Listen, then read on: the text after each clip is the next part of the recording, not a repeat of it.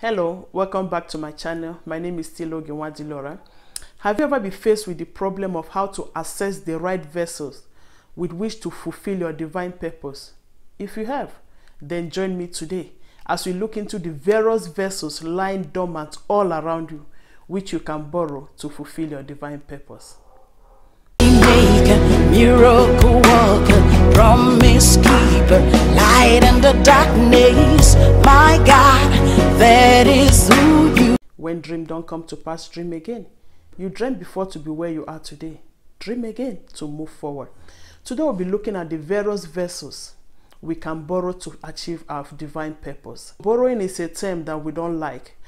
And like the Bible also said that the borrower is a slave to the lender. But we want to look into a passage of the Bible where the Bible are commanded, we want to look into the passage of the Bible where the prophet commanded a widow to go and borrow because of the need she was in at that particular time, because of the situation at hand. The prophet have to ask her to go and borrow. I'll be reading from the book of 2 Kings chapter 4. I'll be reading from verse 1.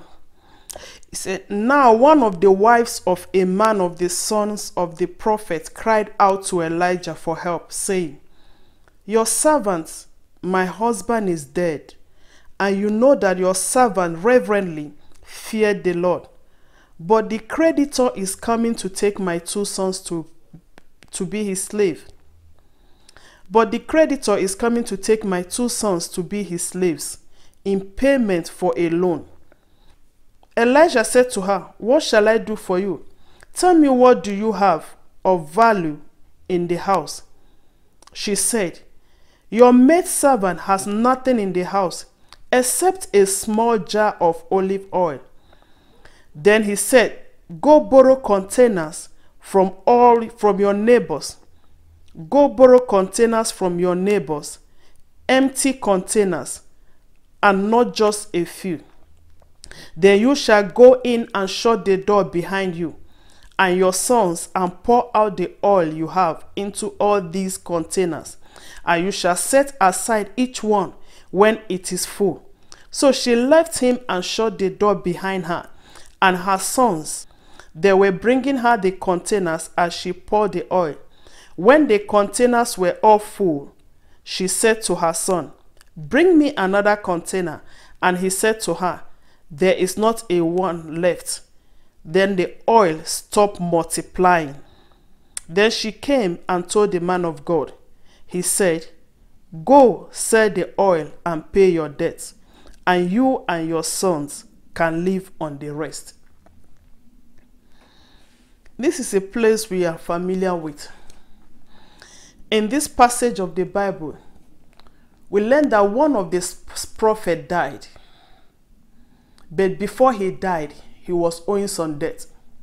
And now the creditors has come to take away his sons to be his slave because he died owing this debt. Now the poor widow or the widow have run to the prophet, the man of God, Elisha, and said, "Look at the situation at hand. Please, can you come to my help?" And Elisha asked her one question. He said, "What do you have in your home?" She said, "I have nothing except a little jar of oil." And the prophet gave her this command, this instruction. He said, "Go to your neighbors, borrow vessels." And he said, "Not a few," which means don't borrow few. Go to your neighbors, borrow some vessels, and not a few. Then he gave him instruction of what to do with the little oil she had. Remember this woman, the husband passed away. He was already owing some creditors. Now problem have come because of the situation. This widow have run to Elijah, and Elisha ran to Elisha, and Elisha is giving her another instruction again. Go and borrow. The husband died from owing those he borrowed from, the loans he took. And now the man of God is still giving her instruction, go and borrow.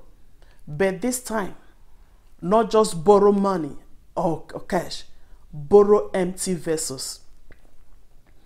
What are you to do with these empty vessels? This woman, first of all, has something, which is a little jar of oil.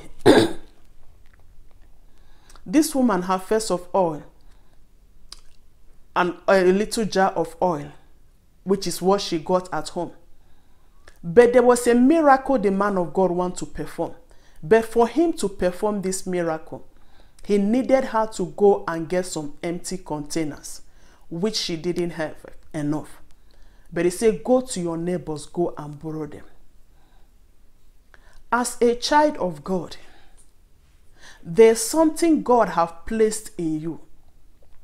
A special talent, a gifting, and you must use them. It may be a calling, whatever it is. There's something God has given to you and you need to multiply it. Do you remember the story of the man who was traveling? And Bible said that he gave talents, he gave gold, bags of gold, which we see as talents, to his servants. To one he gave 5, to another he gave 2, to another he gave 1. And he gave each of them instructions. He said, do business with it. Go and invest it, make profit for me while I'm away, because I am coming back and I want you to make something out of it. Each of them went with their talent to make something with their talent. This woman have her own talent, which you see here as a little jar of oil. But the man of God needs to do a miracle, needs to multiply this oil. But she didn't have enough vessel. He didn't ask her to go and buy one, but he asked her, go and borrow. Which means what you need today is lying dormant somewhere. Do you know that what you need today, someone is wasting it? Is it life you need? Someone is wasting that life. Haven't you seen people that doctor has given few days or few months to live, and they are still praying, trusting God to increase their life? Why someone that is healthy somewhere is committing suicide? Have you not seen people praying for the fruit of the womb, looking for a child? Yet someone is committing abortion, and someone is giving birth to a baby and throwing in the bin. Have you not seen somebody praying for money, and someone is somewhere wasting the money? Don't you also read about countries or nations where there's drought and they're just looking for drinking water? Yet someone is somewhere wasting water. Whatever you need today, someone is wasting it. Someone is praying for freedom in the prison, and some other person, I've seen prisoners where they have given amnesty, and they go and commit another crime because they want to go back to that same prison. To them, they feel their life is better there. They get better, easy food. I work with the prison, so I've seen such. You pray and someone is giving amnesty, and you hear that the same day or the next day, they are back to prison. They just commit a crime because they want to go back. Yet someone was not opportune to get that amnesty and is still praying for his or her freedom. Whatever you need today, someone is wasting it. And that is why I say God has given you a vessel. I don't know what your own vessel is. Like I said, God has given you a talent, like he gave to the servants. He said some he gave 5, some he gave 2, some he gave 1. Your own talent, say he gave each and everyone based on their ability. And he has given them instruction, go and multiply to account. As a child of God, there is a talent God has given to you. Remember when Jesus was living, he said, occupy till I come. We are all here for a mission. We are here living not for ourselves, but for the Master. Remember, the life we are living was given to us by someone. And at the end, we will still give account of that life. Like that master came back, requiring from each and every one of them to present their investment. One day you will leave this planet Earth, and the Father will request from you to make accounts of the talent he has given to you. And I know some of you, your problem is, yes, I have this talent, but how? I'm struggling to get the vessel. I'm struggling to get the means to fulfill it. What is that talent the master has given to you? There are very many, like I said, there are many vessels lying around you. Christmas is a vessel. Valentine's Day is a vessel. Special occasions are a vessel, are vessels. Different festivals in your area, they are all vessels. Orphanages, they are vessels. You mustn't build your own. If you can, do. But while you know you are still waiting to do yours, to build yours, why not use the available ones? God has given you a talent, maybe singing talent, maybe cooking, whatever you have. And you are looking for opportunity. How can I accompany it? I don't have enough money. There are vessels around you you need to borrow for the sake of the kingdom. Jesus is a good example for us. While Jesus was here on earth, he never built even one synagogue. Yet he went to the available synagogues and preached. Yes, he will say he's the owner of the synagogue. After all, he is God. But he used what was available to do this ministry. Jesus borrowed Peter's boat to preach. He is still God. But he wants to borrow something somewhere, because these men have been toiling and they caught nothing. Jesus, and he had to borrow the boat, and at the end he rewarded them. He borrowed people's houses. He used it as an opportunity to preach. He borrowed a donkey when he wanted to go to Jerusalem, which means there are so many vessels lying all around you which you can borrow. Why start in the church? Why there and you're struggling to fulfill your God-given time? There's something God has placed in you. Look around you. There are vessels around you you can borrow. There are empty halls. There are empty halls. There are churches. Your church. There may be days that is free. There are clubs.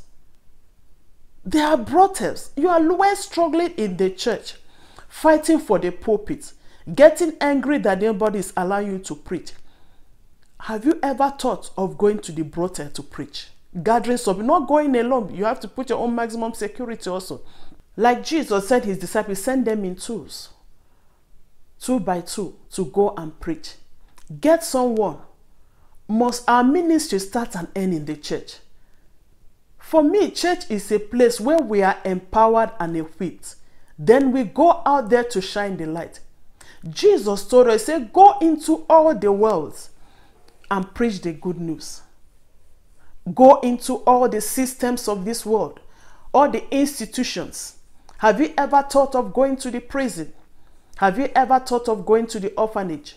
What of the street kids in your area? Are you just looking for the pulpit, killing yourself because they are not giving you opportunity to preach, fighting to be seen in the church? Why these institutions, these worlds that he commanded us to go are lying dormant? Why are we sitting down arguing if Jesus was actually born on Christmas or not? It's a vessel, borrow it, preach. Remember, Paul preached in a synagogue, in an altar. You see, it's an altar of an unknown God. In our days, we'll say it's an idol altar. Yes, the people, they don't even know the God, will classify it as an idol altar. But Paul went there, preached the gospel of Jesus, and men gave their life to Christ. There are various vessels. There are various vessels lying all around you. Can you borrow them for the master? Why arguing? Should Christians celebrate Valentine or not? Organize program on that day. If singing is what you have, give on that day. Get people, sing for them. Use that opportunity to preach Christ. Why are we busy arguing over things that doesn't matter? Yet these vessels are lying. You can't stop them from using them. You can't stop people from celebrating Valentine. On that day, if you're singing, you can bring, if you have gifted. On that day, if you are gifted with singing, you can organize a song, a worship program. You can organize a dinner and give your song out there. Organize dinner for people. Let them come and celebrate. Then preach Jesus to them. One thing Jesus to say, go into all the worlds. But our churches are telling us, don't go there. Don't mingle with them. This festival is not for Christians. Christians should keep back. Jesus said, go to them. But the churches are keeping us back from going to these people. And these are vessels the master have provided for us. Can we get up and go into those places? Borrow these vessels. Borrow people's houses. Borrow that church. Borrow that orphanage. Borrow that prison. Go there and showcase your talent. There's something the master have given to you. No matter how little, all Jesus wants us that day is to come back with an investment. He's not asking, he's not requiring from you what he didn't give you. He said on that day, the one with the 5 talents came and presented what he has invested in, his own profit. The one with 2 came and presented his own. But the one with 1 began to give reason. I know you, I went and hid it. Are you hiding your talents? God will say he gave each one according to his ability. God has given each and every one of us talents according to our ability. On that day, some people will come with the millions of souls they have won. Some will come with their thousands. Some will come with their tens and units. Whichever number, some will come with 1. According to your ability, bring something. Like, no, when we use fishing as an example, someone may go with just a hook to fish. Catch 1 fish per time, as much as you can. Another person might go with an industrial net and he will catch many fish. Whatever which quantity you catch is based on what you have. The master won't give you a hook and require you to catch the same number of fish that the person that he has given an industrial net is catching. No. Just make sure you come with something. Put your talent into use. Don't give excuse, I don't have this, I don't have this. There are things around you you can borrow. There are venues lying dormant. There are people with instruments lying dormant. Like say, what you need, someone is wasting it. Can you ask God to open your eye to see it? This woman needed this miracle. And God wanted to perform the miracle. He didn't ask her to go and build. Must you build your own? He asked her to go and borrow.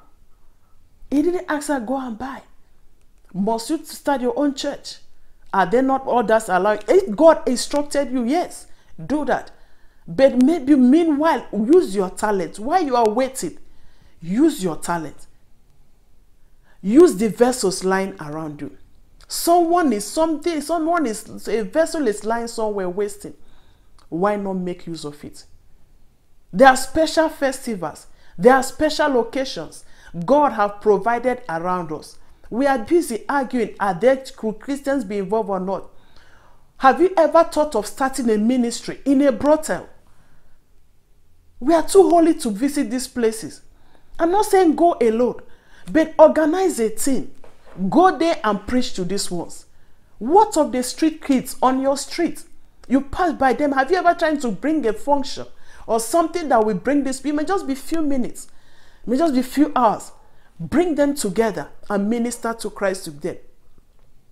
I remember someone was giving testimony on how he did it one time. Say it was a Father's Day. He just cooked and went where they know that the street kids were. Gathered them together and gave them food and preached Jesus to them. That is using his own talent. You might have the gift of singing. Gather them, pray, and sing with them. Where is that place where you know there is a vacuum? Go and borrow that vessel. And one thing about God, again, the talent you have, God has given you that talent. To you is small. Remember, as long as that woman, Elisha told the woman, go and borrow vessel, but don't borrow few. And the widow went and borrowed vessels. Bible says, as long as there was vessel, the oil keep flowing. If you can borrow enough, God can send enough anointing. God can send enough. What you have to you might be small. To her, it was just a little oil. But as she went and borrowed vessel, as long as there were vessel, the oil keep flowing. Bible said the oil only stopped flowing when the vessels were free. Borrow as much as you can. God is able to use them to fulfill his purpose. God will never run out of the content, but you have enough container for him. The power of God is not short. The message and the power and the ministry of God is not short. Whatever God wants to do, whatever God has given to you, it can overflow. To you, it's just little, but God can multiply it. And He has given us instruction to multiply it. But the instruction is that go and borrow. Look around you. What can you use? What is lying dormant around you that you can use to fulfill your God-given purpose? What is that gift God has given to you? And you are still waiting for when you will get the right finance. You are still waiting for when you will get the right man, the right people.